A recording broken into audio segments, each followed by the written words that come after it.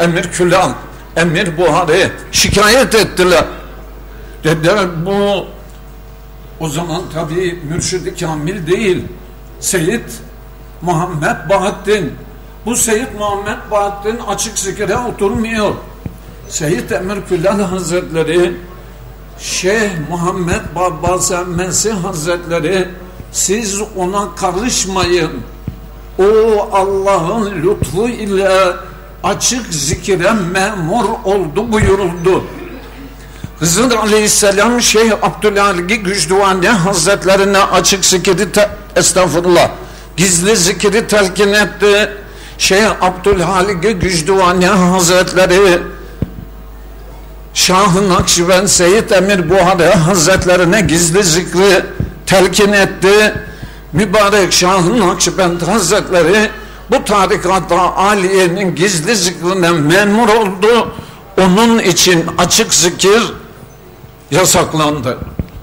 Hadis-i şeriflerde gizli zikrin fazileti 75 derece açık zikirden üstündür. Açık zikrin fazileti hararet verir, muhabbet verir, teşvik eder ama fazilet bakımından gizli zikir eftaldir. Hatıra. Allah-u Azimüşşan Ruz-u cezada bir kulun amellerini hesap ettirdikten sonra kulun, ey meleklerim bu kulun ameli bitti mi? Bitti ya Rabbim, amel defterlerinde başka bir ameli kalmadı. Ama onun benim yanımda gizli bir emaneti var. Ben onu vereyim kendisine. O emanet nedir melekler? Bu kul kimsenin görmediği yerde, gecede, gündüzde, aşikar toplantıda, çarşıda, pazarda gizli zikir yapardı. Hiç kimse onun zikrine şahit olup agah olamazlardı. O zikri benim kiramen katibi meleklerim bile kaydedemedi. Ama o emaneti ilahi bende duruyor deyip verecek. Bunu ben kitaplarda gözümden okudum. Gavs-ı Kasrevi Sultanımız bu mübarekten duydum. Gizli zikrin fazileti açık yapılan zikirden 75 derece eftaldir. Açık zikir yapılan halkaya bizim gibi gizli zikirde mükellef olan bir Nakşibendi müridi oturamaz. Oturursa bizde açık zikir tarikattan düşürür. Yani feyzini keser. Yani tarikatın müridi olmaktan çıkar. Tarikattan tard edilir ayrı, feyzinden düşer ayrı. Biz Cenab-ı Gavs-ı Sani Hazretleri ile benim sağ tarafındaki Saadet-i Kiramlar resimli ziyareti 1994 senesinde Taşkent, Buhara, Semerkant Allah nasip etti yaptık. Semerkant İmam-ı Buhari Hazretlerinin mekanında bu meseleyi soruldu. Efendim tarikattan atılmak nedir? Tarikattan düşmek nedir? Tarikattan atılmak boşanan bir kadın gibidir. O kadının kocasıyla ilgisi kalmaz. Boşandı. Artık bitti. Tarikattan atılmak bu. Tarikatın feyzinden düşer demek. Tarikatla ilişiği vardır. Yine Nakşibendidir. Ama günlük feyzinde, günlük şeyhinden gelecek feyizlerden mahrum olur. Yani bir memur ceza görse 5 ay senin maaşını vermeyiz diye mahkeme hüküm giydirse bir 5 ay hüküm giydirdiği için maaş alamaz. Feyzinin kesilmesi 5 ay maaş alamayan bir memura benzetilir. Ama bir adam da memuriyetten hırsızlık yapsa, kötü bir işle iştigal edip atılsa hiçbir maaş alamaz. Demek tarikattan atılmak boşanan kadın gibidir. Tarikatla alakası kalmaz. Mürşidiyle kulaklık dinliyor. Mürşidiyle alakası kalmaz. Sanki o tarikata hiç girmemiş gibidir. Buhara, İmam-ı Buhari Hazretlerinin türbesinin orada bu sual soruldu. Bu Gavs-ı Sani Seyyid Abdülbaki Hazretleri böyle ferman etti. Şu halde açık zikirin halkasına oturmak tarikatın feyzinden keser, nakşi olmaktan atılmaz ama feyzi kesilir. Bir kimse İmam Efendi, sen, ben, hangimiz mihrabe geçsek, Kur'an okusak, tabi sesli okuyacağız ki siz dinleyesiniz. Bu yasak değildir. Bir insanın okuduğu Kur'an'a tahdit konulmamıştır. Sen günde 3 sure oku, 5 sure okuyamazsın. Haşa, böyle bir yasak bu tarikat-ı aliyede yoktur. Kur'an okumak serbesttir. Muhterem Mahmut Hoca Efendi ile bunu konuştuk. Size de duyurmak uygun olduğu için tebliğ ettik. Allah razı olsun. Şimdi bu geceler kısa. Ezanı okumadık ama okuyup tebrik edelim. Bu okusun müsaade edersen. O selam getirdi. Namaz vaktini bilmeyip hatalı okuyacağından cezaya uğradı, kaçırdı fırsat. Namaz vaktinden önce ezan okuyacaktı. Suç işleyince ezan sevabı kaçtı. Şimdi ezanı Mustafa Hoca okuyacak. Bir konuşma ile şeyimizi açacağız inşallah. Allahu Ekber, Allahu Ekber.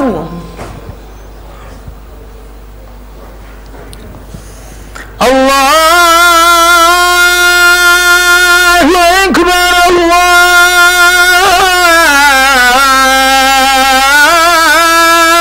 Allahu Ekber. Cemaat yanaşalım. Arkadan gelenler var. Safları dolduralım. Eşhedü en la ilahe illallah.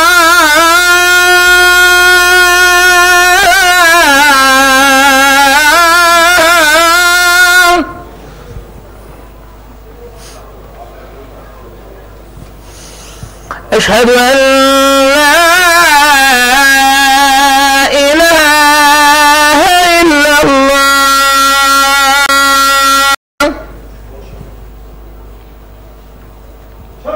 Kanıtım benzettim. Sofi Yılmaz. Eşhedü enne Muhammeden Resulullah.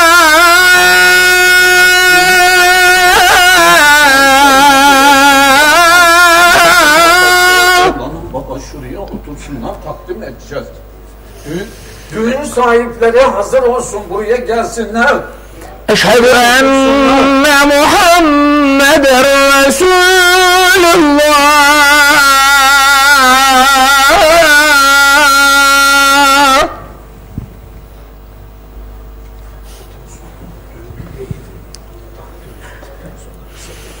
Hayya ala salat.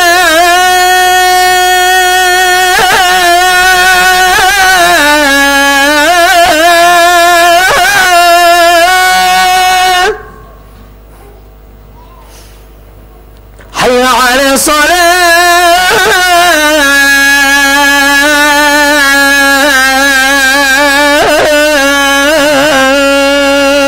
Hiç değilse bir cübbe giydir ya. Şurada cübbe dediğimiz bir önlük giydir babana. Hayya alel felah.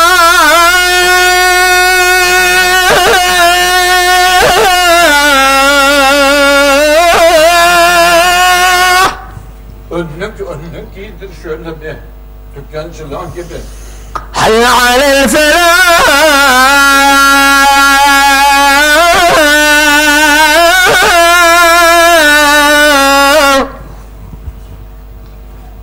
Giydir. Simsiyah kayınpeder olur mu? Nur gibi beyaz olur. Allahu Ekber, Allahu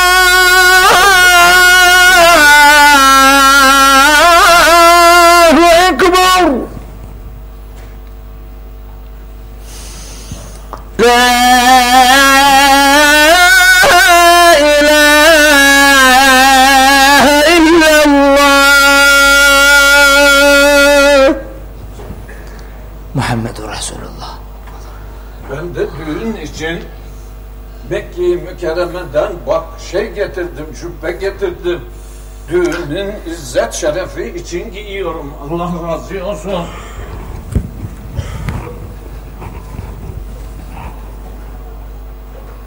Şöyle ya, kayınbaba da süt beyaz olsun.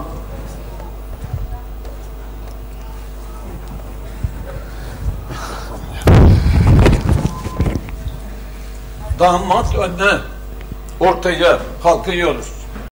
Mani olamaz. Yalnız Zinnun-u Mısır Hazretleri, Bahsí Kasrevi Hazretleri cezbeye riya katıldığını beyan etmiş. Cezbede riya olur mu? Olur. Bir kere bağırmak yerine 3 bağırırsa, bir hareket yerine 3 hareket edirse, Zinnun-u Mısır Hazretleri buyurmuş ki bu zat riyakardır. Bunun hakkında bütün evliyalar davacıdır. Allah intikamını alır. Bana öyle geliyor, çoklarınız bunu lezzet için yaptınız. Hepinizin yaptığının samimi cezbe olduğuna kanaatim yok. Çünkü çok cemaatlere girdim, gördüm. Zinnun-u Mısır Hazretleri buyuruyor, cezbede riya olur. Cezbede riya nedir? Hafif sesle ses çıkaracaksa, yüksek sesle gösteriş için, nefsini tatmin için ses çıkarmak riyadır. Elini cezbede bir kere sallanmak haksa, 3 kere sallarsa ikisi cezbedir. İçinizde çokları bunu ahenk halinde bir keyif, sema yapıyor gibi bir muhabbet vesilesi yaptınız. Yalan cezbe yapanın intikamı Allah'tır. Çünkü cezbe rahmanidir. Her şeye hile girer, cezbeye de girer. Bir kere bağıracağım. Al, burada kaldım. Al dedim, Allah diyemedim. Ben al diye cezbede kaldığım halde Allah dersem lafzı riya olur. Benim kanaatim o. İçimizde çokları bunu bir sema yapıyor, bir ilahi okunuyor gibi, bunu bir terennüm, bunu bir ahenk lezzeti halinde yaptınız. Kim böyle yaparsa davacısı Allah'tır. Bütün Sadat-ı Kiram intikamını alır. Yalan cezbe sahibine bela yağdırır. Rahmet yağdıracağına bela yağdırır. Benim kanaatim var, iftira etmiyorum inşallah. Çoklarınızın, bir kısmınızın cezbesi yalandı. Fazlalık kattı. Cezbeye iftira etti. Yalancılar defterine, riyakarlar defterine yazıldı. Öyle cezbe olmaz. Ahenk tut diye. Allah, Allah. Öyle sesler geldi. Kulaklarımı tıkadım. Ahenk musiki sesi gibi. Hayır, cezbe böyle değil. Cezbe kısa bir an gelir, kesilir. Siz bunu ilahi, kaside, ahenk, sema yapar gibi lezzete çevirdiniz. Kimler yaptıysa yalancılar defterine yazıldı. Kimler yaptıysa riyakarlar olarak Sadat-ı Nakşibendi onlardan intikamını alır. Zinnun-u Mısır Hazretleri Nefatül Üns'te cezbeye yalan katanlardan bütün evliya davacıdır buyuruyor. Her şey yalan olur, cezbeye olmaz. Ama bu cemaatte benim kanaatim geliyor, riyadan cezbe, feryattan, figandan, ahenkten, keyften düğün havasını çevirip feryat ettiler. Hayır, bu düğün değil cezbe. Bu kaside okumak değil, bu bir zikir meclisidir. Öyle feryat figan oldu, inanıyorum ki bir kısmı yalan yaptı. Riyakarlar defterine yazıldı. Allah'ın gazabı üstüne yağar. Evliyaları yalancılık yaptı. Evliya 5 kuruşluk cezbe verdi, bu 50 kuruşluk bağırdı. Hayır, böyle olmaz kurban. Sadat-ı kiramların huzurunda dahi sizin yaptığınız cezbeyi yapmıyorlar. Ben Gavs-ı Kasrevi'nin cezbelerini gördüm. Sultan Seyyid Muhammed Raşid'i gördüm. Bu Gavs-ı zamanında gördüm. İnanın Allah'tan bir kısmınız riyakarlık yaptı. Ama Allah intikamını alır. O cezbe söner, onun yerine kupkuru, kurumuş söğüt dalı gibi kalır. Yalan yaptınız çoğunuz. Öyle feryat figan olmaz, Allah bir yalan yaptılar. Herkes vicdanında yaptığını bilir. Cezbeden 2 kere Allah diyecekse 3 kere bağırmanın 3.'sü riyadır.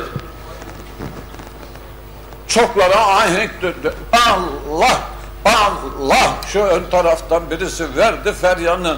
Öbür taraflar, sağ taraf, sol taraf. Ben inanıyorum bir kısmınız cezbe yalan yaptınız. Yalan cezbe yaptınız. 3 saadet-i kiram gördüm, böyle görmedim. Neredeyse kalkıp kaşıkla göbek atacaktınız. Böyle hatme olmaz. Burası spor salonu değil. Burası Allah razı olsun düğün salonuysa, düğün için bu şekilde cezbe yapmak hiçbir kitapta yoktur. Herkes elini namusuyla vicdanına koysun. Yalan yapanları herkes kendi vicdanında duyar. Ben biliyorum içinizde yalancılar çok. Yani cezbe yalanı yapanlar çok. Yapmayın bunu. Allah'ın azabı iner. Evliyaullah'ın nispeti kaybolur. Siz işi düğün salonuna çevirdiniz. Damat orada. Gelini alır gider. Ama yalan cezbe olmaz ki. Benim kanaatim bu. Senelerdir bu tekkede cezbe edenler var. Seyredenler var. Gel buraya bayram. Böyle feryat ahenkli var mıydı böyle cezbe? Gel buraya.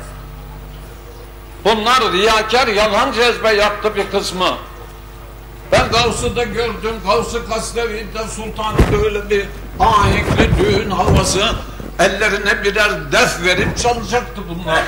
Böyle cezbe gördün mü Allah için? Yok. Anlat bana, anlatma, şahitlik et. Lan mikrofon nerede? Kurban, Allah için biz de böyle cezbe görmedik. Bana yani. bakma, cemaate bak. Allah için biz de böyle görmedik yani. Kalbin rahat etti mi cezbeden? İnanın hatmede çok feci bir şekilde rahatsız oldum yani. Cezbe Allah için olursa, söylüyor. Cezbeyi Rahman olursa biri sende, biri bende, gönül rahatlığı olur, huzur olur. Vallahi öyle sıkadım, çaputları tıkadım, içimin sıkıntısı gitmedi. Tıkadım bezleri, kulaklarıma çirkin ne bileyim yangın, deprem felaketi gibi sesler çıktı. Yapmayın. Allah davacı olur sizden. Sadat-ı Nakşibendi davacı olur. Cezbe huzur verir, cezbe huzur ve rahat verir. Sizinki çingene havası oldu. Haşa çingene değilsiniz.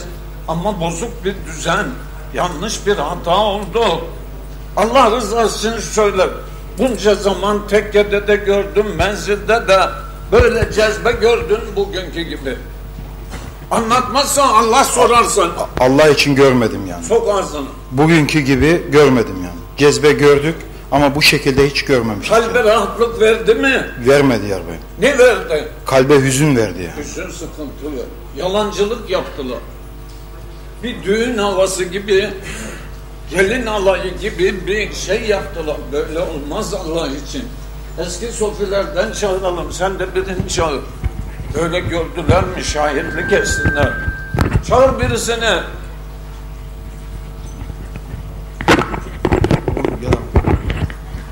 Gel uzun zaman saadetlerin cezbesine giren birisi gelsin, şahitlik etsin. Böyle cezbe oldu mu? Yani hatmenin bitmesine canı gönülden istedim. Hatme yanında olsa ağzına çaput tıkıp duayı okutturmayacaktım Allah bilir. Bu ne bu böyle ya? Burası böyle sanki haşa diyemiyorum dilim öyle. Eski sofilerden gelsin, çağır şunlardan biri şahitlik etsin. Ama Allah intikamını alır. Evliyalar dava eder. Gavs-ı Kasrevli söyledi. Yalan cezbe yapanların davacısı saadetlerdir. Yalan yapmayın. Ne lüzum var ya yalanda feryat. Çağır şuradan bir iki kişiyi. Mesut abi gel.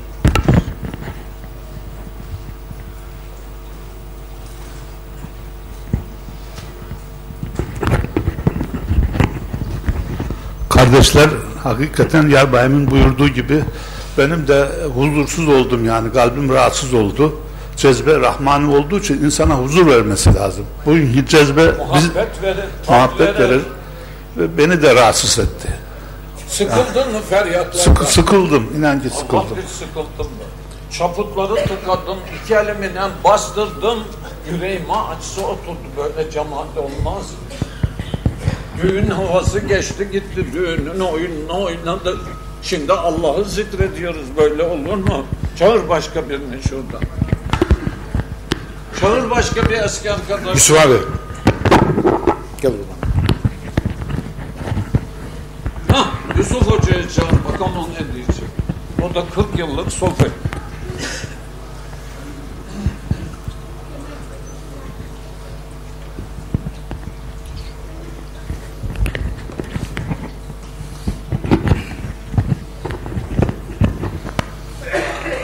Allah razı olsun cümlemizden. Gereken şeyleri Yarbayımız size anlattı. Biz bir şey ilave etmemiz yersiz olur. Gerçekten bu akşamki cezbe sanki herkesten çıkar gibi oldu. Nereden çıkar gibi? Yok, bir şey dedin çıkar gibi. Ya herkes de yani diğer zamanlarda bazı kişilerde cezbe oluyordu. Bu akşam sanki herkesten cezbe çıktı. Yani herkes muhabbete gelmiş gibi oldu. Yok, herkes cezbeye düşmez. Cezbede olmayan durduğu yerde cezbeye düşmez. Gönlün hoşlandı mı bugünkü cezbede? Allah için siz bizi buraya çağırdığınız için söylemiyorum. Gerçekten huzur bulmadık yani. İşte şahitlikleri duydunuz. İçinizde yalancı çok. Yalan cezbe yaptı, riya yaptı. Gavs-ı Kasrevi buyurdu. Zinnan-ı Misra Hazretleri Nefatun Üste feryat ediyor. Kim yalan cezbe yapar, fazlalık katarsa Allah davacısıdır, saadetler davacısıdır. Agah gel, sen de eskisin. Benim ne dediğimi taklit etmeye lüzum yok, kanaatını söyle.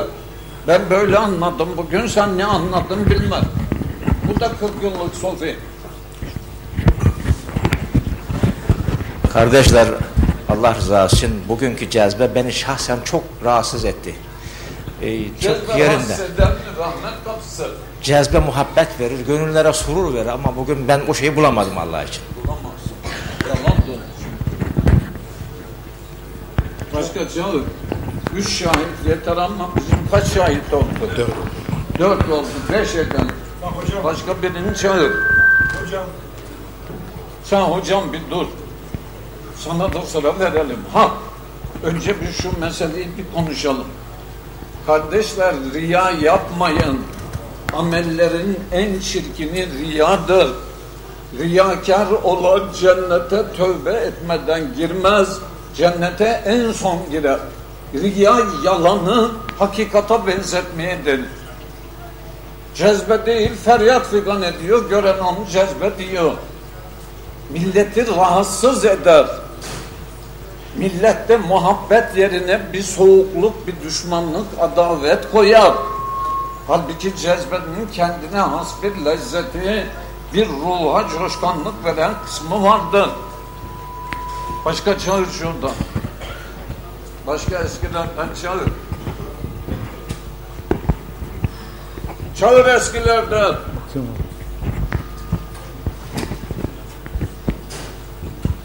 Bu konuda konuşmak isteyen gelsin. Bu konuda konuşmak, cezbe hakkında konuşmak isteyen gelsin. Konuş, gel. davet ettik, sözümüzden dönmeyiz. Hepinizden Allah razı olsun. Yarbey'in buyurduğu gibi cezbe olsa bile, gerçekten cezbe olsa bile tutmak en güzelidir. Cezbeyi kalpte tutmak en güzelidir.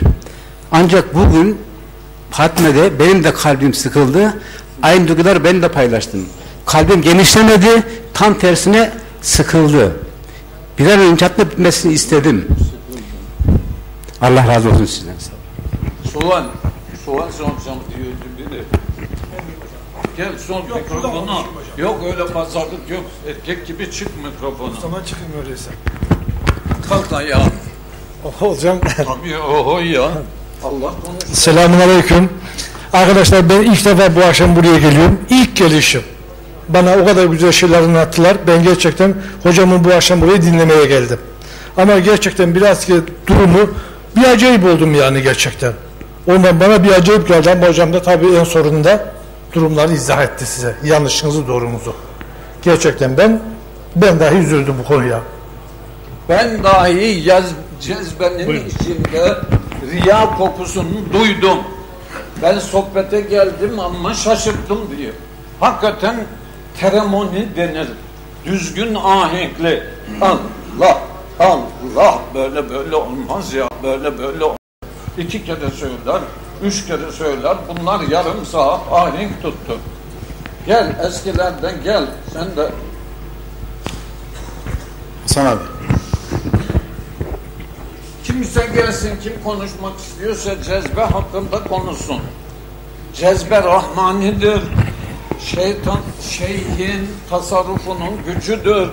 Bütün tarikat-ı aliyelerde cezbe vardır. Cezbesiz hiçbir tarikat olmaz. Rifai tarikat-ı aliyende cezbe ile hançeri sokar burasından, sırtından çıkar, ölmez. Ben Bolu'dan inerken sağ tarafta Fatih devrinin bir evliyası vardı. İsmini hatırlayamadım. Eski Bolu Dağı'ndan inerken lavha sol tarafı gösteriyordu. Hazreti Fatih Sultan Mehmet Han'ın zamanında bir evliyanın orada türbesi var. Sonra Sülmeli Hoca orada yattı. Hakeza bir Rifai Şeyhinin zikir halkasına şahit olduk. Teybede aldık biz onu. Teyp olarak. Ya Rabbim, eline 5-6 tane topuzlu hançer getirdiler. Topuzlar böyle, altında hançer 20-25 santim. Dervişlere dağıttılar. Ben duydum, gözümle görmedim. Şeyhin huzurundan geçerken Şeyh Sofi'yi çağırıyor. Boynuna bir kakaladı, şuradan çıktı, topuzu tuttu. Ya Rabbim, bu akla göre bu adam muhakkak ölür. Dervişin birini çağırdı. Ağzını aç dedi, sağ yanağından kakaladı, sol yanağından topuzu tuttu. Birisini çağırdı, aç karnını açtırdı, karnından bir soktu, topuzu tutturdu. Zikir yaptılar, topuz elde. Allah, Allah, zikir yaptılar, açık zikir. Rifai'de, Mevlevi'de, Halveti'de çok.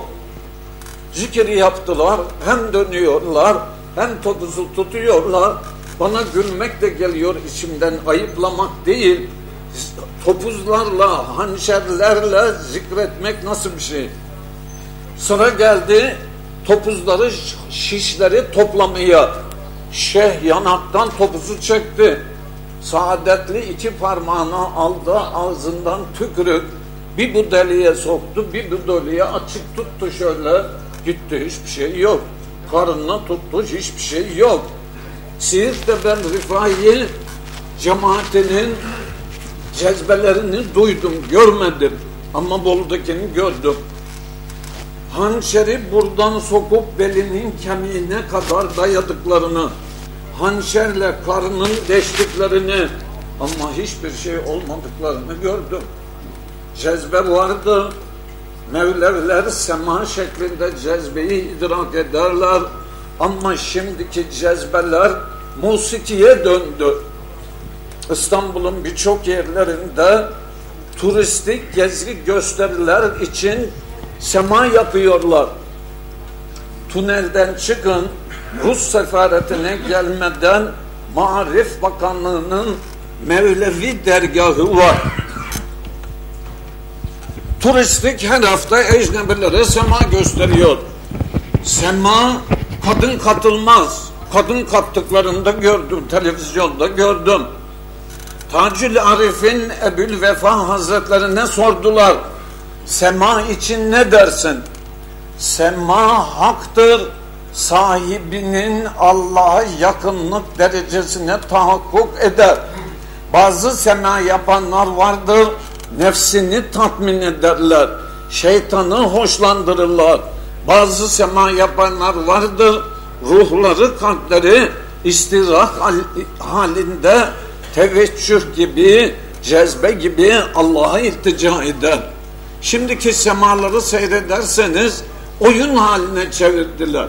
Hakiki sema, Mevlevilerin senede bir gün Konya Mevlevi dergahında yapılan sema, belki şeyhler varsa doğru. Afyon'da 2 tane semahan vardı, semahan değil, Mevlevi sema mehalli vardı. Biri türbede 10-15 evliya gömülü, efendim, birisi de aşağıdaki bir semtte. Şu halde cezbe haktır. Siz bugün cezbeyi bütün kardeşlerin ittifakıyla kalbi okşamak yerine, muhabbet vermek yerine kalbe, ruha bugün sıkıntı verdiniz. Benim kanaatim odur, %100 bugün riyakar cezbe yapanlar içimizde var. Herkes yaptı diyemem, Allah şahit, bilemem. Ama bugün cezbeyi bir keyif vasıtası olarak düğünün ahenginin verdiği nefsani bir coşkunlukla yaptılar. Buna Sadat-ı Kiram davacıdır.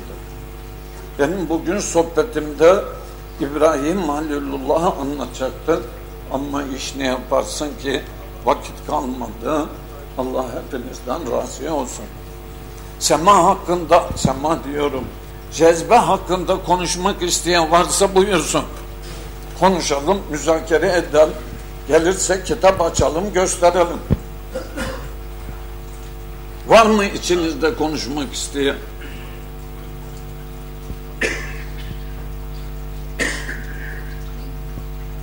Allah hepinizden razı olsun. Bugün işi bozdu. Bugün düğünün devamındaki cezbeli düğün oldu. Bir definiz noksan, bir cezbeniz noksan, bir cezbe diyorum. Bir definiz noksan, bir darbukanız noksan, cezbe yaptım. Sen bir şey söyleyeceksin, kalkıyorsun, oturuyorsun, gel konuş, mikrofon. Yok sen orada rahat edemedin, gel.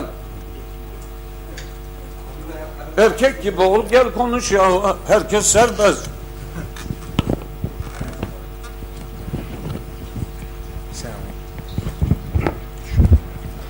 Selamünaleyküm diyorum. İlk defa... Yalnız konuşanlardan, okuduğu eserlerden mehaz isterim. Anlattı. Nerede okudun, hangi eser? Kütüphaneden getir, eline veririm, göstersin. Kara kafadan konuşacaksa kimse buraya gelmesin. İlimsiz cezbe olmaz. Cezbenin hukuki ilahiyede bir hükmü vardır. Makamat-ı İbrahim, makamat-ı evliya, Risalet-i Nur, Akşemseddin Hazretleri cezbeyi çok anlatmış. İmam-ı Gazali Hazretleri 2. cilt İhya'da getirin 2. cilt İhya'yı. Sahabelerden ölenler, İmam-ı Şah, İmam Hazretlerinin cezbeden hali, büyük imamların vefatları 2. cilt İhya 729-751'e kadar cezbe var. Ve aslan gibi size okurum eserle. Ama konuşan, kafadan konuşacak, mantık yapacaksa buraya gelmesin. Canımız sıkmasın. Konuşacaksa eser verir. Kafadan konuşacaksan iznim yok. Bey. Eser sorarım, nereden anlatıyorsun derim. Ben sadece bir şey söylemek istemiştim Yarbayım. Özel boş ver, biz ilim konuşuyoruz. Özel arkadaşlık yok. Gel buraya. Ben Cezbe'yi bir okuyayım size, gözlüğümü getirin. Selamünaleyküm. Bu sohbet boşa gitmemiş olsun. Yarbayım, ben Hazreti Mevlana Mevlana Bağdadi Efendimizin Evliyalar Tut mikrofon.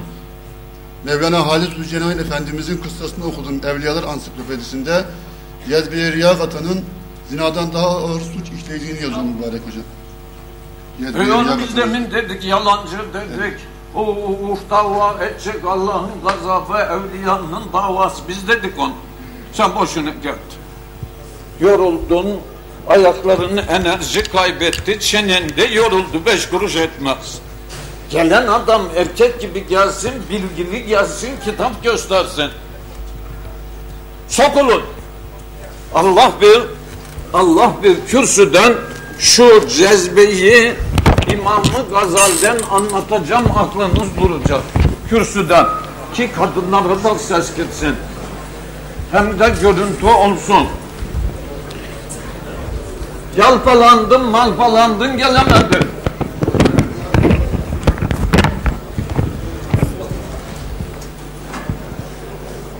Delilim İmam-ı Gazali.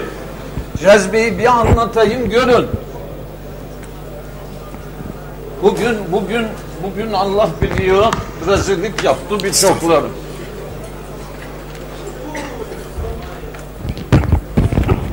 Öyle cezbe olur mu? Oho!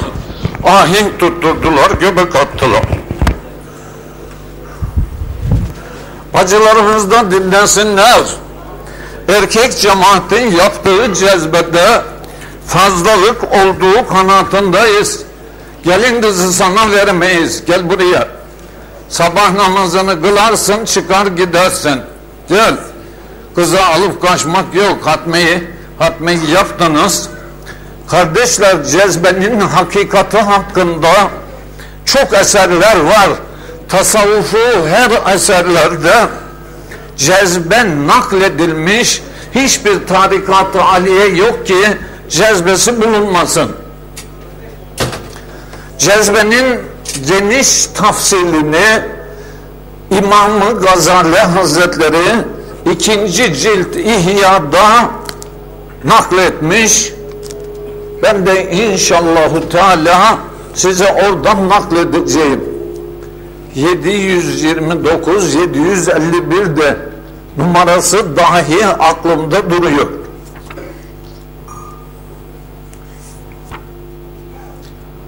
Allah bir doğru kalmış. 729 vecdin kısımları 751'e kadar hıfzımda doğru kalmış. Yeşil kağıtta buna şahitlik ediyor ki bu iş doğru. Şimdi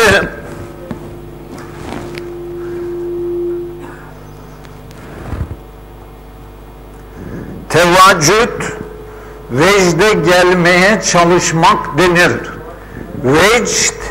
Vecd cezbe manasını taşır. İstirak kendisini kaybedip aklını, şuurunu kaybeder de komaya girmiş bir hasta gibi olursa bunun adı istiraktır. Şimdi bunu okuyacağız. Resul-i Kibriya aleyhissalatu vesselam Kur'an-ı Kerim okunurken coşup ağlamayanlara ağlar gibi yapın buyurmuştur. Şimdi okuyayım, görün.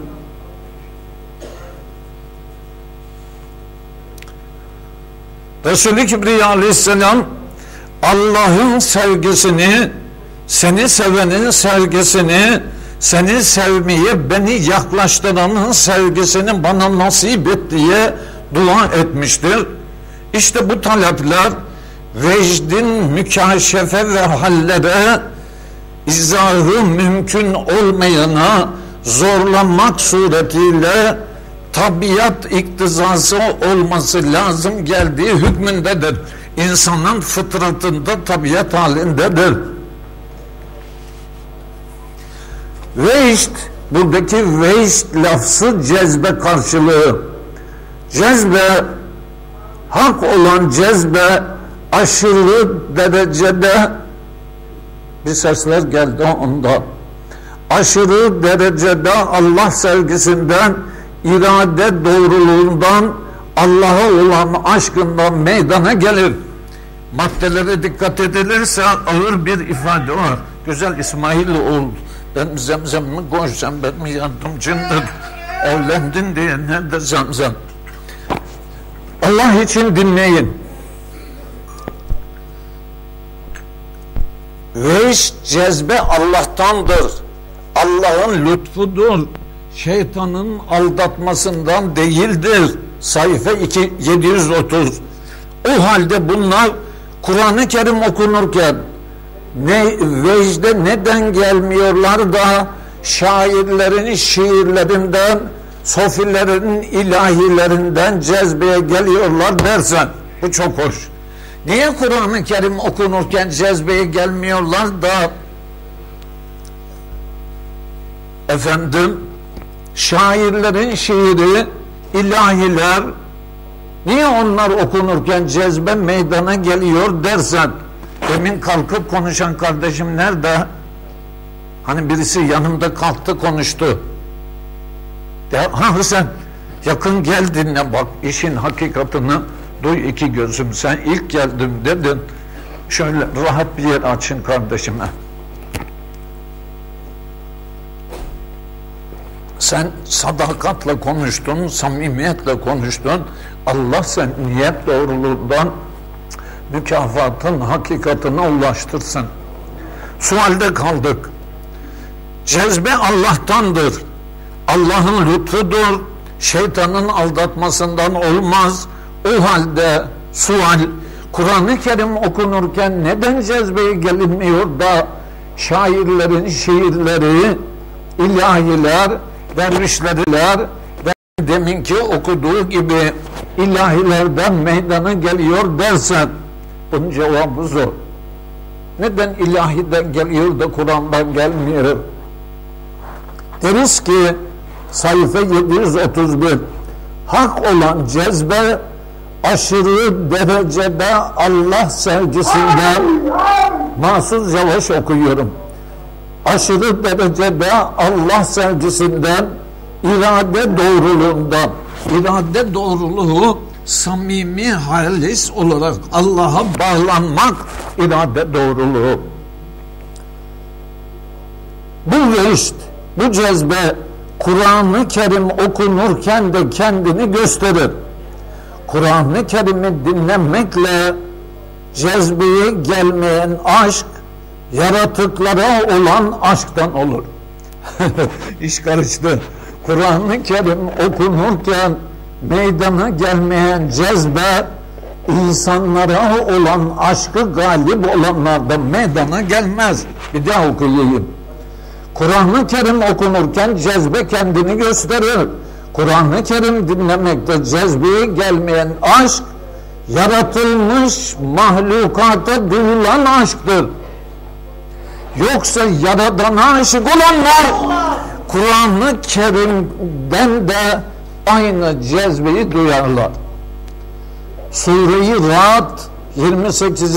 ayet, haberiniz olsun ki kalpler ancak Allah'ı zikretmekle mutmain olur, olgunlaşırlar. Sure-i Zümer 23. ayeti celile, vaadiyi dinlediklerinde, vaad, Allah'ın emrettiği vaadi ilahi dinlediklerinde kalplerinden, korkularından derileri titrer. Zümer 23. Sofi dinle bak, dinliyorsun da gözüm gözümüzde olsun. Allah'ın vaadini dinlediklerinde Rabbenden korkanların derileri titrer. Allahu Teala'nın rahmet mağfiretini zikretmekle derileri ve kalpleri mutmain olur. Sure-i Zümer. Sema akabinde, sema sebebiyle insanda hasıl olan sükun, tüylerin dikilmesi, derinin ürpermesi, korku ve kalp yumuşaklığı gibi hallerin hepsi cezbedir. Kur'an-ı Kerim okunurken Allah aşıklarında bu hal görülür. Yüce Allah Sure-i Enfal 2. ayeti celilede gerçek müminler Allah anıldığı zaman yürekleri titrerler. İşte bu yürekleri titremek cezbedir. Eğer şu Kur'an'ı bir dağ üzerine indirseydik, o dağa da akıl verseydik, o dağı korkusundan alçalmış, paramparça olmuş görürdün. Sure-i Haşr 21. ayet. Titremek, korkmak, huşu, Allah'tan şiddetle korkmak, her ne kadar mükaşefe kabilinden değilseler de hal kabilinden bir cezbedir. Fakat mükaşefeye uyarmaya sebep olur. Bunun için Resul-i Kibriya aleyhissalatu vesselam, şimdi okuyacağım isimlerle, Kur'an'ı sesinizle süsleyin. Resul-i Kibriya Ebu Musa el-Eş'ariye Ali Davud'un mizmarında seslerinden ona da verilmiştir. Basiret sahipleri Kur'an-ı Kerim duydukları zaman cezbeye geldiklerine dair pek çok hikaye vardır. Aşırı delillerim geldi. Hud ve benzeri sureler beni kocalttı. Bu Fahri Kainat'ın hadisi. Bu hadis cezbeden haber vermektedir. Zira kocalmak hüzün ve korkudan gelir. Hüzün, korku cezbeden gelir.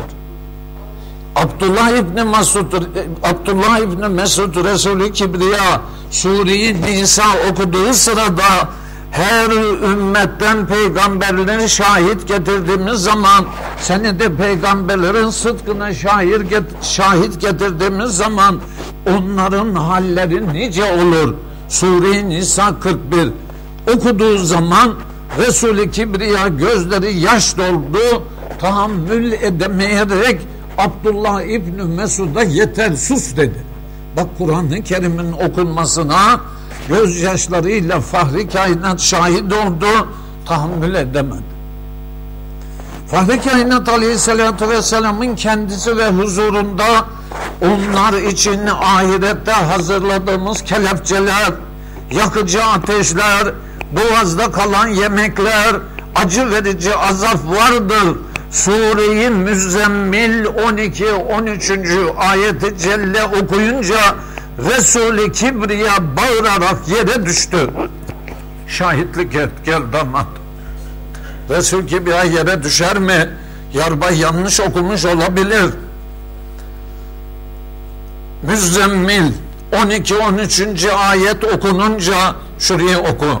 Resulullah Ekrem bağırarak yere düştü. Resul-i Ekrem bağırarak yere düştü. Hangi ayette? Onlar için ahirette hazırladığımız kelepçeler, yakıcı ateşler, boğazda kalan yemekler, acı veren azaplar, cehennemin o azim sıfatlarını Fahri Kainat gözüyle de Miracı Saadet'te gördü, tahammül edemeyerek bağırarak düştü.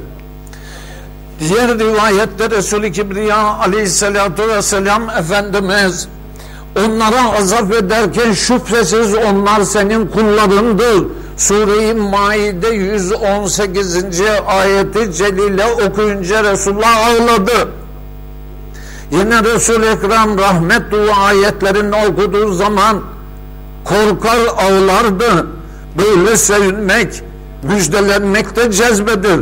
Allahu Teala cezbe gelenleri Kur'an-ı Kerim'de övmüştür. Allah cezbe gelenleri Kur'an'da övmüştür. Sure-i Maide 83. ayet. Resul'e nazil olan Kur'an'ı duydukları zaman hakkı bildiklerinden gözyaşı döktüklerini görürsün. Rivayete göre Fahri Kainat namaz kıldığı zaman göğsünden kaynayan tencereden gelen ses gibi ses gelirdi. Otur, otur, kalkmak senin elinde değil, oturmasaydın. İbrahim Halilullah'ı bugün okudum, dün namaza durduğu zaman kalbinden çıkan vızıltı sesi uzak menzilden duyulurdu buyuruluyor. Fahri Kainat Aleyhisselam göksünden kaynayan tencere gibi ses gelirdi. Kur'an-ı Kerim'in ayetlerini dinlerken cezbeye düşmek sahabe tabiinde pek çoktur. Allah aşkına dinleyin, misaller geliyor. Kimi sayha etti, sayha, bağırmak, kimi ağladı, kimi bayıldı, bunun adı sekir. Hatta ölenler de oldu. Zuhare bin Evi Alfa tabiinin cezbelerinden idi, imamlık yapardı, Kur'an'ı rikkatle okurdu. Bir gün namaz kılarken sura üflendiği zaman Sure-i Müddessir 8. ayeti okuyunca öyle bir feryat etti ki hemen mihrapta düşerek can verdi. Bak, cezbeden ölen de var, aklın karışmasın. İyi ki konuştunsa. Sura üflendiği zaman mübareğin ismi Zuhare bin Ebu Evfa, Ebu Evfa'nın oğlu Zuhare imamlık yapar, Kur'an'ı çok dikkatle okurdu. Bir gün namaz kıldırırken sura üflündüğü zaman Sure-i Müddessir ayeti celilesini imam olarak kendi okuduğu zaman öyle bir bağırdı, hemen mihrapta düşerek can verdi. Sizinki Allah bir oyun havası oldu. Can veren görmedim, bayılan görmedim, bir gözyaşlı cezbeli görmedim. Siz feryat figan bir hava tutturdunuz, bizim İsmail'in düğününe yardım ettiniz ama cezbe olmadı.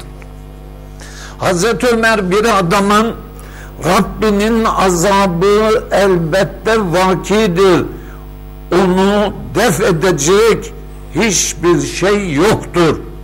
Sure-i Tur 7-8. ayet-i celile okuduğunu duyunca Hazreti Ömer Efendimiz duydu. Düştü, yere düştü, eve götürdüler, bir ay hasta yattı. Bak, aslı var, korkma. Aslı var da bunlar işi gırgıra aldılar. Bir ay hasta yattı. Tabiinden daha neler okuyacağım sabah. Ebu Cerir çok güzel sesi olan Salihül Meri Kur'an-ı Kerim okurken bayıldı. Bilahare öldü. İmam-ı Şafii, demin İmam-ı Şafii Hazretlerine söyledim. Bir adamın Sure-i Mürselat 35-36. ayetini okuyunca bu hepsinin dillerinin tutulacağı bir gündür kıyamet. Onlara izin verilmeyecek ki özürlerini söylesinler. Diller tutulacak. Aman ya Rabbim şöyle yaptım, böyle yaptım. Özür de verilmeyecek. İmam-ı Şafii okuyoruz Ayeti celileyi okuyunca bayıldı. Gel şahitlik et İsmail. İmam-ı Şafii bayıldı. Müştehit bayıldı. İmam-ı Şafii bir adamın, İsmail bak, damat filan dinlemem, vururum, güzel dinle. İmam-ı Şafii bir adamın bu dillerinin tutulacağı bir gündür, onlara izin de verilmeyecek ki özür dillesinler. Mürselat 35-36 okuduğu ayeti duyunca bayıldı. Doğru okudun mu? Doğru mu? Fudal bir zatın, Ali bin Fudayl bir zatın, o gün insanlar alemlerin Rabbi olan Allahu Teala'nın fermanı için ayakta dururlar. Yine kıyamet. Müttafifin 6. ayet okuyun duyunca bayıldı, yere düştü. Babası Fudayl da Allahu Teala senin bu haline memnun oldu dedi. Tabiinden olan daha birçok cemaatten rivayet edildi. Bu hal sofilerden de rivayet edilir. Bu cemaat sofi cemaati. Şibli Hazretleri Ramazan'da mescitte imamın arkasında namaz kılarken imam Sure-i İsra 86. ayet, eğer biz sana vahyettiğimiz Kur'an'ı gidermeyi, oradan kaldırmayı dileseydik, sen onu yerine getirecek bir vekil bulamazdın.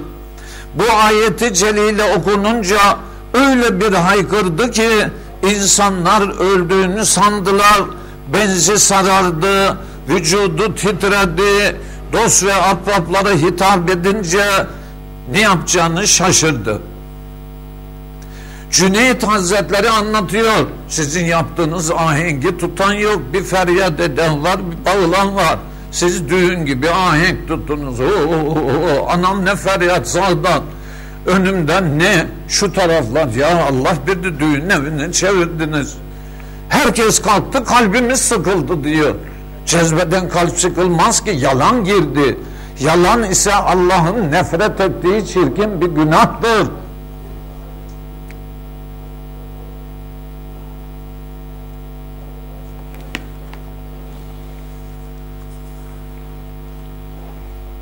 Konu devam etti. Zevkle bir bardak şerbet içtim. Sonra ondan içtiğim ikinci bardak ile önceki içmiş olduğum bardaktan şerbetten peyda olan hastalığım giderdim. Burada bir kıssa anlattı, atladım ben. Herkes ölümü tadacaklar. Sofilerden biri. Herkes ölümü tadacak. Küllü nefsin zayikatül mevt.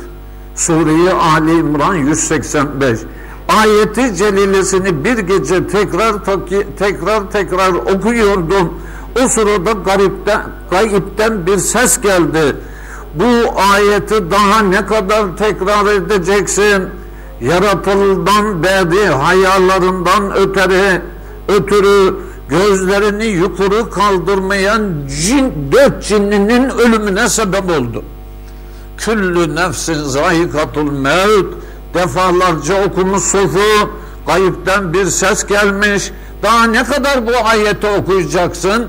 Kur'an-ı Azimüşşan'da 3 defa küllü nefsin zayikatul mevt geçer. Cinlerden 4 kişinin ölümüne sebep oldu. Demek cinnilerden de derviş var. O ayetten, cezbeden vefat etmişler. Ebu Ali'nin babası El-Mevazili Şibli Hazretlerine çok defa bir ayeti celile duydun mu beni dünyalıktan çeker, sonra yine çeker, eski halime dünyaya dönerim. Bu hal bende devam etmez. Şibli de Kur'an'ı duyduğunda dünyadan alakanı kesmem istemem. Allahu Teala'nın sana bir lütfudur. Dünyalığa dönmen sana acıyıp merhamet etmesindendir.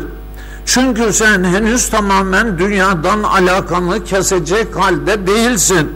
Zaman zaman sana o cephenin zevkini tattırıp, demek dünyadan ilgisini kesecek kemalatta değilse Allah küllü kesmiyor.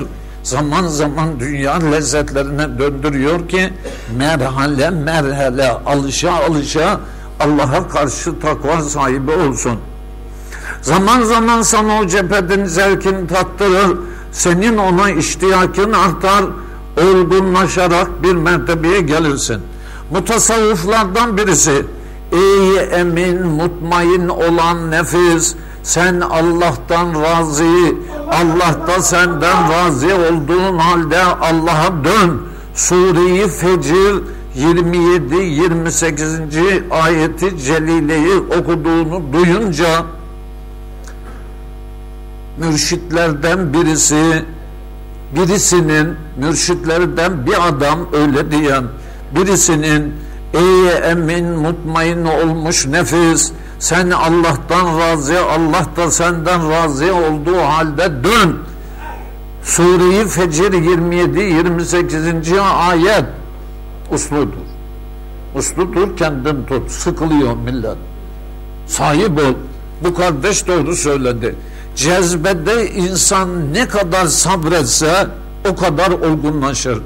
Bunun misalini düdüklü tencere gösteriyor. Tencereye yemeği koyun, ateşe koyun, kaynar. Ama bir et gibi, tavuk gibi ise yarım saat, bir saatte pişer. Aynı eti düdüklü tencereye koyun, hararet tencerede çok artar, buhar çıkmadığı için derece 180-200'e çıkar, 15 dakikada eti pişirir. İnsan cezbede kendini patlar derecesine gelinceye kadar dursa veya bayılır hale gelinceye kadar tutsa, cezbenin hakikati kendinde tecelli eder. Cezbenin hakikati nedir? Cezbenin hakikati dünyadan insanı soğutur. Muhabbeti ilahi galip gelir, dünya hayatı gözünden çıkar. Cezbeyi verişleri Sadat-ı Kiram'ın nefsin hilelerinden, şeytanın tesirinden kurtulmak için Allah lütfuyla verilen bir melhem, doğru dedim değil mi? Bir melhem-i Rabbaniyedir ki kalbe, gönlüne şifa verir. Cezbe olmasa nefis ıslah olmaz. Onun için tarikatın Nakşibendiye'de cezbe bidayette, diğer açık zikir çeken tarikatlarda nihayette verilir. Tarikatın Nakşibendiye'nin bidayeti diğer tarikatların nihayetidir sözü Şah Nakşibend Sultan'ın sözüdür. Bu meşrep nereden çıkar? Diğer tarikatlar Allah'a insana koyan nefis olduğunu bilir. Onun için çile yaparlar. 40 gün 80 gün dağlarda gezerler. 30 gün 60 gün bir köyün bir odasına kapanırlar. Nefsi hapsederek meylinden, gezdiği dünya zevkinden soğuturlar. Bu hal nefsi eze sükut ettirmek letaiflerin çalışmasına sebep olur. Letaifler çalışınca hakkat kolu döner. Halbuki tarikatı Nakşibendiye'de önce letaif zikri verilir. Nefisle mücahede yoktur.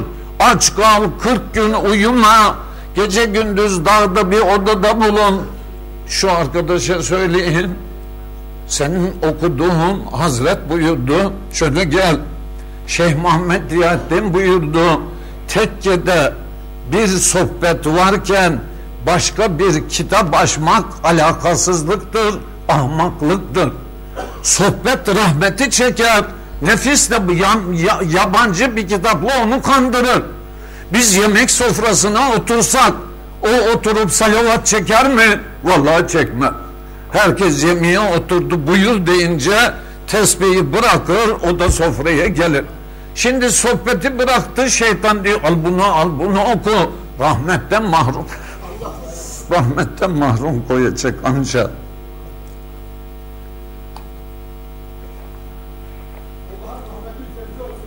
Bu tarikatın bidayeti diğer tarikatların nihayetidir sözü. Diğer tarikatlar nefsini ezip emmare, levvame, mülhüme, mutmainye çıkartırlar, mutmainiye. O zaman letaifler vazifeye döner. Letaiflerin vazifesi hakkın sıfatlarına aşıktır. Kalp huzur ister. Ruh muhabbet ister. Nefsin emrindeki kalp huzuru dünya ister. Şu kadınlara aşıktır. 40 karına sarılırsa huzur bulur. Şurada çok zengin olmayı ister. Mark, döviz, Alman parası neydi? Euro, o da ona aşıktır. Ne zaman dünya cazibesi insanın gözünden sıyrılır, kalpte tecelli ilahi hasıl olursa, cezbe-i Rahman galip olursa, kalp letaife arşın 9000 sene üstünde yüzünü hakka çevirir. Kalp latifesi huzuru hakkı bulamazsa huzur arar. Tıpkı fotoğraf makinesi gibi. Fotoğraf makinesi Beytullah'ı da çeker, bir evliyayı da çeker. Şerli bir adam plajdaki güzel kadını çeker. Öpüşen sarılan sevgilisini çeker. Bak 2 kişi düştü cezbeden hakiki. Bak küp düşüyor kalkıyor ama feryat figan ahenkli düğüne çevirmiyor. Fırladı attı kendini, o da fırladı attı. Nerede kaldık? Bir imtihan edeyim seni. Fotoğrafta kaldık. Fotoğraf makinesi gibidir kalp. Allah adamını Kabe'yi çeker, zalimin elinde sevgilisini çeker, kumarı çeker, fuhşiyatı çeker. Şu halde şu kalp Allah'a ıslah olmak için zikir lazımdır. Nefsin elinin kalpten çekmesi için cezbe lazımdır. Şu halde şu cezbe şu güzel sohbete vesile olur. Muhabbet ister. Ruh makamı burada.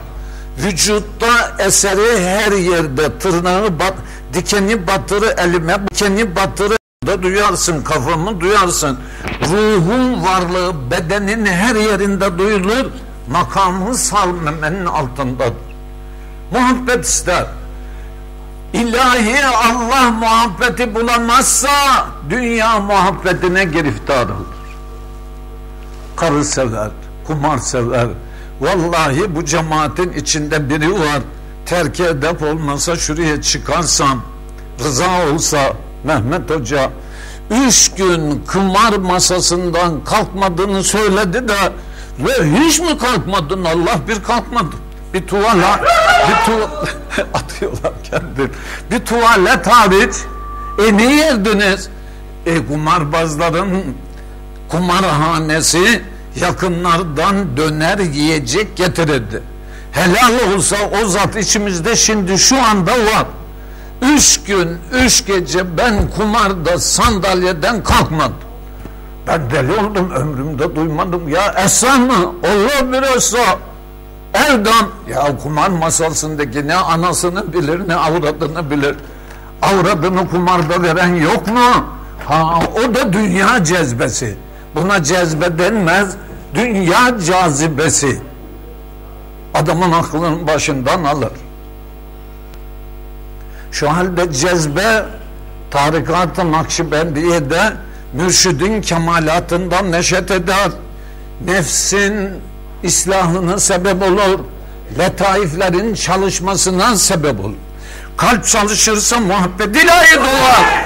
Ruh çalışırsa muhabbet ilahi doğar. Şunun adı sır. Sır. Sol memenin 2 parmak üstü. Teklik ister, vahid ister. Tek. Say. 1, 2, 3. 1 tekliktir. 2 çokluktur. 15 çokluktur. Mükevvenatın haliki teklik makamındadır. Kul huvallahi ahad. Allahü's semed. Allah tektir. Allahü's semed. Her şey ona muhtaçtır. O hiçbir kimseye muhtaç değil. Şu teklik ister. Allah'ı bilmeyen kimseler çokluk ister. Mal çokluğu, can çokluğu, karı çokluğu, şöhret çokluğu, siyaset çokluğu, seçilir bilmem ne olur, bilmem ne olur. Benim mesleğim değil. Şu halde şu tecelli etmesi için sırrın vazifeyi asliyesine dönmesi için sıfırdan birden önce olması lazım gelir. Say. 0, 1, 2. Sıfır yokluktur. Allah'ı bilen sıfır olur. Nefsinden sıfır olur. Alakayı dünyadan sıfır olur. Evliyasından ayrılmaz. Karısından, çocuğundan sever, besler, yedirir, giydirir. Ama Allah'ın aşkına mani olacak kadar dünyayı sevmek helakın alametidir.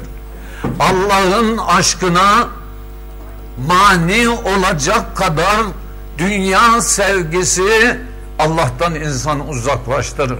Dünya helaldir, karısı helaldir hadis, namazı hoştur, hanımı hoştur. Ama o muhabbet ölçüsü Allah'ın azametine, ibadete mani ise dünyayı sevmek beladır. Ben bugün Nemrut'u filan anlatsaydım Hayretler içinde kalırdınız, kağıtları koydum. Nasıl böyleymiş, ne yapalım?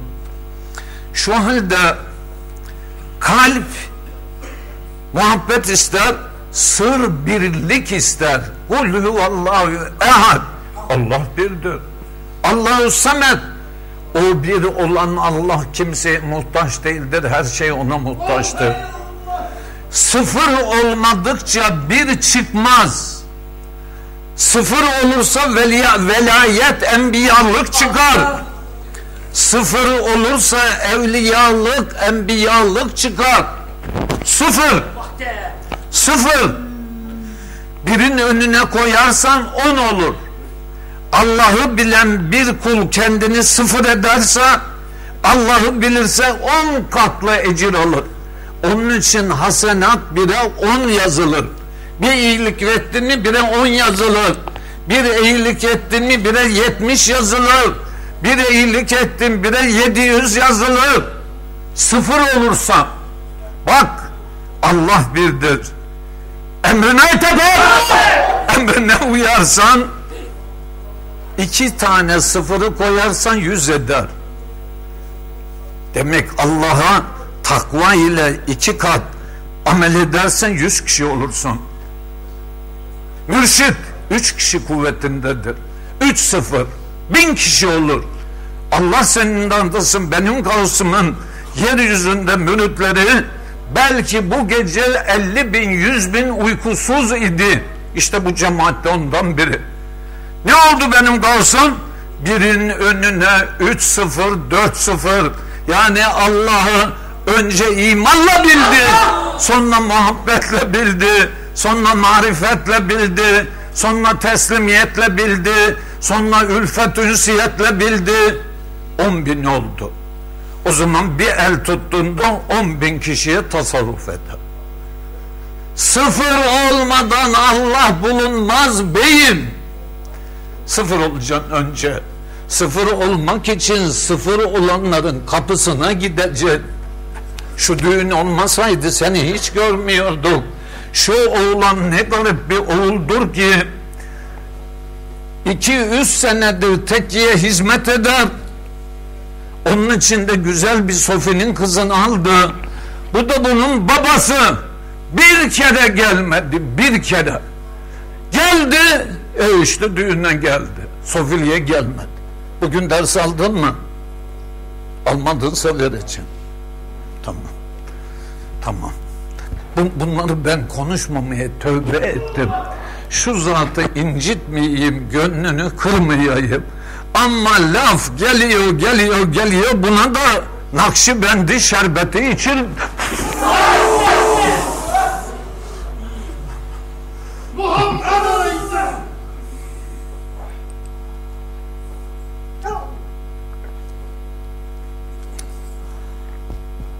sıfırı duydunuz mu? Biri sır. Şu sır hafi. Hafi istirak ister. Gavs-ı Kastıgan Hazretleri bana talimat verirken hafiyi çaya atılan şekere benzetti. Çaya şekeri atar karıştırırsan şeker oldu, çay da şekerli oldu. İstirak, Allah'ın azametine boyanan kimse muhabbeti ilahiyede sarhoş olur, kaybolur. Şu ahfa Gavs-ı Kastıgı buyurdu ki çayın içine çay kaşığını koy, çayı karıştır, şeker düzeltiyorum, çay çıkar, şeker, Allah Allah, kaşığı çayın içine sok, karıştır, kaşık olarak çıkar, ıslanır ama çay olmaz. Kaşık girdi diye de çay, hiçbir şey olmaz. Bu istirak ister. Sofiler, cezbe Allah'a olan muhabbetten sarhoşluk ister. Bugün sarhoşluk meyve bol, sütlaç yedirdi, 5 koyun kestirdi İsmail, taam kesir, keyif kasideler hoşa. O zaman da cezbeyi düğün salonundaki keyfe çevirdiniz. Allah bunu kabul etmez. Yapmayın. Bütün Saadet Sinnun Musra Hazretleri, Gavs-ı Kasravi Hazretleri buyurdu. Bütün saadet yalancı cezbeciden dava eder. Yapmayın, günahtır. Buraya hak rızası için geliyorsunuz, kendinizi yazık etmeyin. Yalan cezbe yapmayın.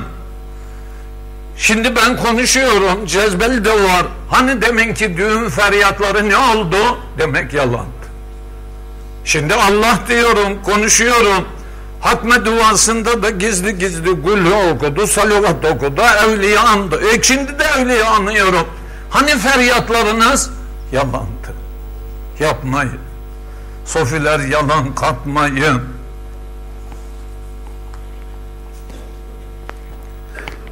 Evet.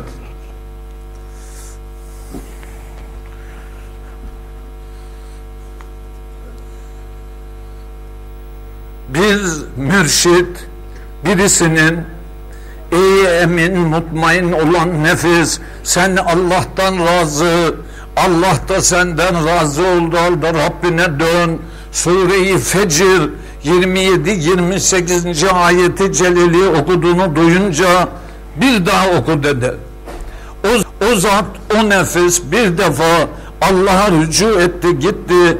Ben ona bir daha dön nasıl diyeyim deyince adam bu manadan cezbeye düştü, öldü. Öldü. Bu ayeti celilede ya eyyühel nefsül mutmainne irci ila rabbike radiyetin merdiyye sadakallahü lazim. Ey emin mutmain olan nefis, önce emmare, sonra levvame, sonra mülhüme, sonra radiye. Yani yok, düzeltiyorum, mutmainne. Mutmainne olmak, bir kimseye veli demek, Allah Sure-i Fecr'in 27'si 28. şartı göstermiş. Göster. Sen Allah'tan razı, Allah senden razı, Rabbine dön. Kul Allah'tan nereden razı? İçinizde Allah'tan razı olan kul var mı? Vallahi yok. Ben de dahil. Allah'tan razı olsa aç koyduğu gün sabreder. Rezilliğe uğradığı gün sabreder. Ameliyatta, çeşitli sıkıntıda sabreder. Allah'tan razı olan Allah'ın azametini bilir. Ben bugün anlatsaydım, İbrahim Halilullah ateşe atıldı, mancınığa koydu, ateşe atılmak bahsini açabilirim. Melekler dedi, Rabbinden yardım iste, Nemrut'un ateşinden korkmuyor musun? Güldü. Rabbim Teala benim halimi bilir, ateşten niye korkayım? Önce yağmur meleği geldi. Ey İbrahim, Allah suları bana memur etti, iste de bir dakikada söndüreyim. Rabbim benim bilir. 2. Rüzgar meleği geldi. Ey İbrahim, bütün rüzgarları Allah bana memur etti, müsaade et söndürüvereyim, şu ateşi tarumar edeyim. Rabbim benim halim bilir. Ben Rabbimin kazasına, rızasına razıyım. Ya azim bir şey. Cibril Emin geldi. Ya İbrahim, Rabbinden bu haldeki sıkıntından Allah'ı iste. İbrahim Aleyhisselam güldü. Rabbim beni ateşin içinde halimi bilmez mi ki isteyeyim? Ya Rabbim beni ateşe atıyorlar, yakmadı kurtul. Ya Allah görmüyor mu? Kadiri mutlak değil mi? Haya etti. Cibril Aleyhisselam taaccüp etti. Ya İbrahim, Allah'tan iste. Ya Rabbim Teala benim halime agah değil mi? Mancınıkta görmedi mi? 2 melaike kollarına girdi, ateşe atılırken sükunetle indirdiler. Bütün melekler yardıma geldi. Hayır, Rabbim beni biliyor. Bismillahirrahmanirrahim. Ya nar kuni berden ve Ya nar kuni berden ve selamen ala İbrahim. İbrahim'e selam, selim ve selam olsun. Serin ol. Allah bir buradan bir yer okuyacağım. Çatlayacağım bunu anlatmasam bugün. Ey ateş, senin 40 gün yandı. 40 gün yaktılar. Burada bir kağıt vardı. Onu bir buluversem dua etseniz çarçabuk. 40 gün sonra Nemrut 40 gün sonra açık geriye gideceğiz.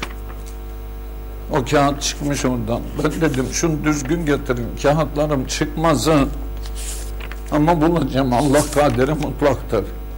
İnan edeceğim, bulacağım. Rabbim kadirdir.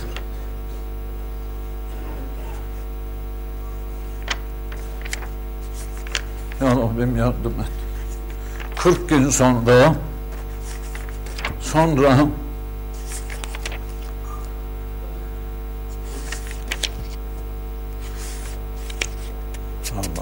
sabır. Ya bulamadık, oldum bu iş böyle. Çık geli yazdı kalbiki ya. Ya İbrahim, ateşten sen çıkıp gelebilir misin? Çıkıp gelebilir misin? Firavun Nemrut bağırdı. Evet, ben ateşten çıkıp gelebilirim. Sen de öyleyse çık da gel. İbrahim Halilullah ateşten çıktı. Nemrut'un karşısına dikildi. Onun üzerine ya İbrahim, senin Rabbin ne kadar büyükmüş. Ben ona 4000 tane sığır keseceğim. Allahu Teala'ya sen iman etmezsen kestiğin 40.000 sığırın hiçbir faydası yoktur. Halilullah Ali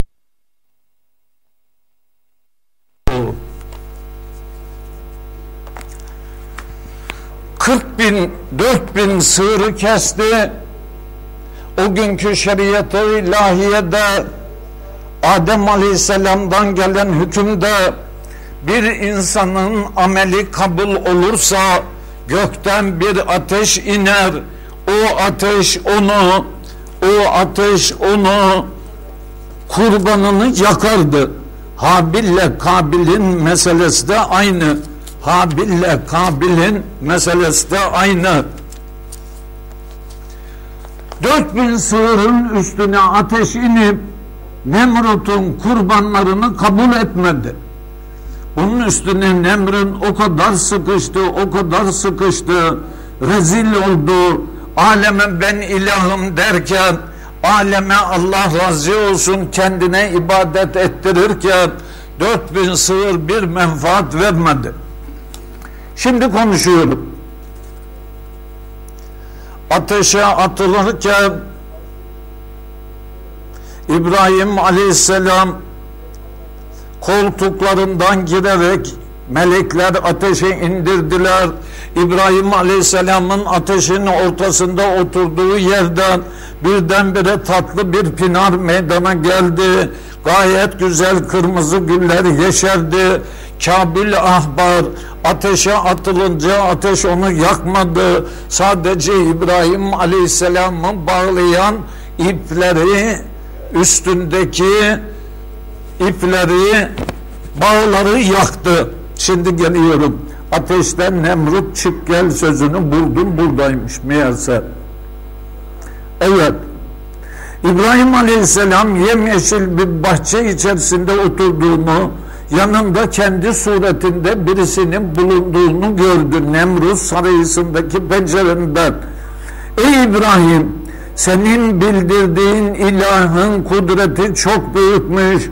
Seni öylece korudu. Şu gördüğün hali sana verdi. Oradan çıkıp gelebilir misin? Buldum. Evet, çıkabilirim. Gel. Nemrut'un sarayının penceresine doğru soktu. Nemrut, sen bu ateşin içinde kaldığın zaman sana benzeyen birisi vardı. Kimdi ya İbrahim? Rabbim Teala onu bana arkadaş olsun diye gönderdi. Ateşin içinde sıkılmayayım, ülfet edeyim diye gönderdi. O melaike-i mukarrebinden bir melektir. Ey İbrahim, ısrarla ondan başka ilah olmadığını söylediğin, ondan başka iman, ibadet etmediğin Rabbinin senin hakkında kudreti ne kadar büyükmüş, ona ben 4000 sığır kurban edeceğim. Nemrut'un bu sözü, İbrahim Aleyhisselam, sen içinde bulunduğun sapıklıktan vazgeçmezsin, Allahu Teala'ya iman etmezsin, Allahu Teala senin kurbanlarını kabul etmez buyurdu. Ama Nemrut sözünde durup 4000 sığırı kurban etti. Ya Nemrut, gördün ki 40 günde taşınan ateş şehrin etrafında oturmaya dahi müsait olmayan bir hararet çıkardı. Sen Rabbin izzet azametini gördün. Hani sen hatırlıyor musun, ben İbrahim'den en şiddetli intikam alayım da diye ateşe atmayı planladın ya, ateş mükevvenatta Rabbimizin yak dediği her şeyi yakar. Gördün ki ben insanım, yanmaya müsaitim, yakmadım. Şimdi dikkat, şunu dinle de git, bir dakika, bir kelime kaldı, dinle de git, affedersin. Madem öyle, gel Allah'a iman et. Ya Allah aşkına, en hayrette kaldığım iki mesele, ikisini de okuyacağım. Ateş yakmıyor, binlerce ahali hayrette kalıyor. Beşeri yakan bu ateş bir kul olan İbrahim Halilullah da yakmıyor. Ateşin içinden çıkıp Nemrut melunla konuşuyor. İbrahim Halilullah diyor, ya Nemrut, gördün ki Rabbi Teala birdir. Her şeye verdiği hükmü onun emriyle tahakkuk eder. Gel yapma, iman et. İşte şu şey benim aklımı divan ediyor. Mülkümü, saltanatımı terk edemem. Fakat kurbanlarımı keserim. Demek insanda, her bir insanda, isyan halindeki nefsinde, azgınlık halindeki şeytanın ivasında, dinden, imandan çıkaracak fırsat bulursa muhakkak hakkı yerine getiriyor. Ne akıldır bu bilmiyorum. Saltanat dediğin, mülküm dediğin şeyde kaç sene yaşarsın? Onu da söyleyeyim ki bu kavim Keldani kavmi. Ne kadar Allah'ın halili vaaz-ı nasihat ettiyse imana gelmediler. Bitiriyorum iki meseleyle, diğer cezbede kaldık ama laf buraya döndü. İsyanında devam ettiler. Kudreti ilahiye bakın, açtım yerini şimdi. Keldanı kavminin helakı, Nemrut yıldızları, putları tapan Keldanı kavmi, bunun gibi kafir olan, Nemrut'a tapan, şeytana ve nefislere uyanlar çok direndiler ama onu öldürmeye gayret ettiler ama öldürmenin de en şiddetli ateşte yakılmasına hüküm verdiler ama kudret-i ilahiye asla ona müsaade etmedi. Mağlup ve perişan oldular. Kur'an-ı Azimüşşan'da Sure-i Enbiya 70'de bir dakika dur affet. İbrahim'e bir tuzak kurmak istediler. Fakat biz kendilerini daha ziyade hüsrana düşenlerden ettik. Nemrut ve putperest Keldaniye semavatı, bulutları kaplayan sivrisinek gönderdi Allah. Allah aşkına dinleyin. Sinekle kavim helak olur mu? Allah dilerse olur. Vallahi kitaptan okuyorum. Öbüründe de var, bunda da. Sivrisinek, bulutları, semaları kaplayan sivrisinek gönderdi o kavme. Sivrisineklerden birisi Nemrut'a musallat oldu. Kovalıyor, gitmiyor, tenhaya kaçıyor, peşini bırakmıyor. Ne yapacağına şaşırdı kaldı. Sarayına saklandı. Tabi emri ilahiye alan sinek aslan gibi peşini takip etti. Dikkat! Musallat olan peşini bırakmadı. Ne tarafa kaçsa, nereye gitse başına konuyor. Nemrut bu sineği öldürmek istediği halde aciz kaldı. Saltanatına, servetine kabırarak kibirlenen, bu ilahlık davası yapan azgın hükümdar küçücük bir sineğin hakkından gelemedi. Çare ararken sinek burnuna girdi, beynine yükseldi. Sinek beynini kurcaladıkça, malum sinek kan emer, beyinde de kan var. Kurcaladıkça Nemrut deliriyor, başına tokmakla vurduruyor. Sineğin hareketinin tokmak vuruluşuyla sarsılmayan sinek beynine ilişmiyordu. Dikkat! Su içeceğim ama dikkat! Hani o beyin ateşte yanmayan Halil'i gördü. Hani saltanatına, dünya haline bırakıp ilahların terk edip Allah'a iman etmedi. O beyni Allah sinekle yedi. Hani senin azametin? Yani ey Nemrut, sen ne kadar kuvvetliydin, ne kadar azimdin, haşa ilahtın, milyonlarca zulüm işledin, bir sineğin hakkından gelemedi. Allah'ın kudreti budur müminler. Allah o kadar azim ve kadirdir ki bir sineğin hakkından dahi gelmek zordur. Allah hepimize insaf versin. Bütün kavmini sinekler yedi. Kanları tükendi. İskelet kemik halinde kaldılar. Bir milleti sinek yoktan var etti. Vardan yok etti. Allah yoktan var etti. Sivrisinekler de iskelet haline getirdi. İnsan korkmalı. Allah'ın azametine karşı beşerin kuvveti yok. Tarih boyunca helak olan kavimleri düşünün. 20. asırda bu azgınlık, bu şehvet, bu düşmanlık, zannediyor musunuz sükunet bulacak? Bütün peygamberlerin kavminin işlediği günahları bu asırda insanlar işliyor. Bütün kavimlerini helak eden her türlü bela bu kavme hazırlandı. Atom hidrojen bombası. Hidrojen bombasının belası, atom bombası patlamadan hidrojen patlamaz. Helyum hidrojene döner. Hidrojen gazı helyum çıkarır. Hidrojenin yanma yüksekliği büyük bir hararet ister. Bir atom bombası patlamadan bir hidrojen bombası patlamaz. Bunun için atom bombası bulunmadan hidrojen bulunmadı. Dikkat! Dikkat sofiler! Zemzem içemiyorum. Rusya'da nükleer santralın şehri neresi? Çernobil. Ben onu seyrettim. Kanal 7'de bir Türk'ün birisi Çernobil'in, santralın yanına kadar sokulmaya muktedir oldu. Ben 3 sene atom taburunda çalıştım.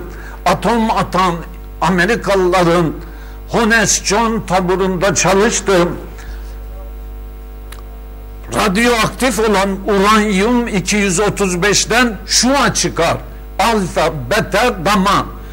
Alfa şuası insanın vücudundaki hücrelerin su moleküllerini bozar. Onun için hidrojen bombası, atom bombasına duçar olan vücudundaki atom reaktörü radyasyon, bunun cinsine radyasyon, bunu ölçenlere de radyasyon aleti deniyor. Radyasyon aleti filmdeki gösteride 6 rat 7 rat gösteriyordu, adam dedi yükseldi. Bir insan 350 rat alırsa ağır hasta olur. 500-600 rat yutarsa, rat radyoaktifin birimi, gram ağırlık, santimetre uzunluk, rat da radyoaktif birimi. 500-600 gram alırsa ölür. Niye tedavi olmaz? Bütün dokulardaki hücrelerin içerisindeki protoplazmadaki suyu yok eder. Hücreler susuz yaşamaz, yapısı. Onun için bu asırda bir adamı öldürmek isterlerse, tekamül kursunda Polatlı'da anlatıldı, dişin içine dolgu yaparlar öldürmek istediği adama. Topuğunun içine fındık kadar uranyum 235 koyarlar. Her gün 5 rat salgı yaparsa 300 rata gelince ağır hasta olur. 5 rat 300'e gelmeye 60 gün. 2 ay sonra dişine dolgu yaptığın adam ağır hasta olur. 4 ay sonra ölür. Yatağının içine fındık kadar, şu yeşil kabuk kadar uranyum konursa 2-3 ay sonra ölür. Bu devirde siyasi öldürülmelerin, siyasi hayatın en korkunç şekli, insanı öldürmek için 70 bin türlü fırsat vardır. Taksinin koltuğunun içine ceviz kadar uranyumu koyar. Yatağının altına koyar. Yani senin hayatın, benim hayatım bir bardak su kadar değeri yoktur bu asırda.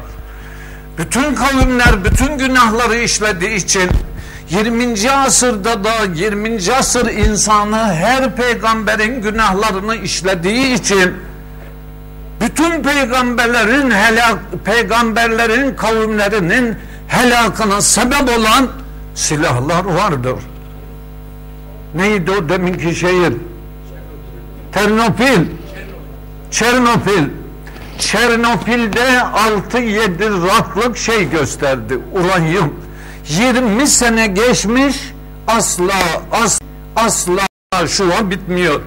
Peki bu uranyum 235 uranyumu kaç sene tesir eder? Allah hakkına söylüyorum, tekamül kursunda okuduk. 6 Yusuf Usta çarpı 10 60, 23 tane sıfır koyun, o kadar sene uranyum 205 faaliyete geçerse şua verir. Çernopil'in 20 senede bitme işini bırak, 20 milyar senede bitmez. Atom reaktörü ışık meydana getirmek için Rusya'da kullanıldı, atom bombası gibi patladı. Patlayınca radyoaktif dalga yaydı. 20 senedir yaydı, hiçbir şey değişmedi. Ben o şehri gördüm Kanal 7'de. Kamyonlar duruyor, yüzlerce ev duruyor. Ne kadar neşreder? Bunu duysana. 6 bağır. Çarpı 10 60. 23 tane sıfır koy oku. Ömrü o kadar. 9 sıfır koysan 60 milyar. Demek bu öyle bir beladır ki bu Allah'a isyan, diğer kavimlerinki su gibi, sel felaketi gibi, tufan gibi, sayhayla bağırma gibi, Lut kavmini kanadını sokup o araziyi ters çevirmek gibi, bunlar çok kolay. Çok büyük helak, ama atomun, uranyumun 235 olan radyoaktif maddeyi salgılayacak olan o çok muazzam basınç verir. Lut kavmi rüzgardan helak oldu. 8 gece 7 gündüz. 8 gündüz 7 gece. Öyle kuvvetlerdi, dağlara çıktılar, kayalara girdiler, rüzgar develeri şey gibi, nohut gibi savuruyordu. Şu halde Sofi, gel işe hile katma, dervişliğini namusuna yap. Sonra sonra son pişmanlık ele geçmez.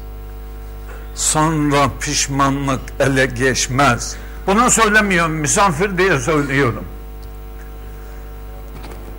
Ya İbrahim, çıkıp gelebilir misin? Evet, çıkıp gelebilirim. Yanına gitti, sokuldu. İbrahim, senin Rabbin ne kadar koruyucu, kuvvetliymiş. Ben de ona 4000 sığır keseyim. Sığır oğlu sığır, kendin kes de ye. Allah yemekten içmekten münezzehtir. Bir sivrisinek Nemrut'un saltanatına yetti. Ya bize? Birer sinek çok bile gelir. İbret almazsak, Allah'ın ipine sarılmazsak, sayılarının başı sultanı olan biri tanımazsak, biri tanıyan da sıfır olmazsa, kendini sıfır saymazsa, sıfır rakamın sonuna konursa 10 misli küçültür. Bir sıfır. Rakamın sonuna 2 sıfır koyarsan 100 defa küçüldür. Rakamın sonuna 3 sıfır koyarsan 1000 defa küçülür. Arifler Allah'ın azametinden kendini o kadar yok hiç sayarlar ki milyonlarca defa küçülür. İbrahim Halilullah'ın hususiyeti Allah-u Teala'nın azametini tanıyıp ondan başka muhabbet ve marifet tanımamasıydı. Cezbede kaldık. Oradan Cezbeden Halil'e geçtik. Halil'den Halk'a geçtik. Düğün sahibi dedi, bu benim başıma gelen kıyamet nedir? Evlendim, paraları yedim, koyunları kestim. Bu yarbayım bana yapacağı son oyun dedi. Ben buna derdim, İsmail evlenme. Evleneceğim dedi. Ya vallahi beladır, zordur, çoluk çocuk, geçim, ana, at. Ben dinlemedim. Ben de bugün buna ufak bir cilve yapıyorum. Zorla sohbet dinletiyorum. Ya damat düğünden sonra hapishaneye konur mu? İşte koydum. İşte koydum. İşte koydum. İşin sonu bir gün sonraya kalır. Ama bu sohbet bir gün sonraya kalmaz İsmail Efendi. Sallalım mı seni? Ama arabanın önünü 100 kişiye çevirttiririm, onar euro versen 1000 euro eder, var mı? Ya 1000 euroyu tahammül et veya da sabah namazını bekle, kaçıralım. Bana 100 euro ver yeter. Ben kaçıracağım. Gizlice bir şey yapıp kaçıracağım. Çok hizmet etti. Allah bahtiyar etsin. Hoca odasına her hafta gelir, çay pişirir, kütüphaneyi yardım eder. Çok asildi, çok rahmetliydi. Muhakkak Rabbim saadetin bereketiyle mutlu ve bahtiyar eder. Cezbeyi de oldukça anlattım. Daha misaller var. Bu kadarı kifayet etsin. Cezbeyi anlattık. Sual soracak bir durum kalmadı. Allah hepimizden razı olsun. Milleti salalım. Abdest alsınlar. Hatmeyi bitirdik. Dileyen sabah namazı kılsın. Dileyen de atı serbest hanımın yanında evine dönebilir. Sizin bana söyleyeceğiniz bir şey kaldı mı? Allah'ın güzel dostları, Gavsımızın temiz müritleri, var mı konuşacağınız bir şey? Gelsin konuşalım. Ramazan gel. Bayram. Ramazan değil, bayramsın sen. Gel. Var mı konuşacağımız bir şey? Cezbe birazcık olsun açıklandı mı? İmam-ı Şafii Hazretleri bile hastalandı. Hazreti Ömer Faruk hastalandı. İlahi. Hayırdır? Çok güzel. Kardeşimiz tövbe alacak. Tövbede tehir olmaz. Başka tövbe alacak varsa birleştirelim. Tövbe alacak, müsaade et. Tövbe alacak, sağ ellerinizi getirin. Gavs Hazretleri böyle yapıyor. Başka tövbe alacaklar gelsin. İş sarığa icap ediyorsa sarığı getirin. Sarığı getirin. Çabuk çabuk çabuk. Sarıkla verem iş çoğaldı. Çabuk ya bir sarık çekip geleceksiniz. Hep birden yapacağız inşallah. Hep birden yapacağız. Koş koş koş koş koş. Sarığın iplerini tutun. Hep birden bir kere de tövbe etmek imkanı var.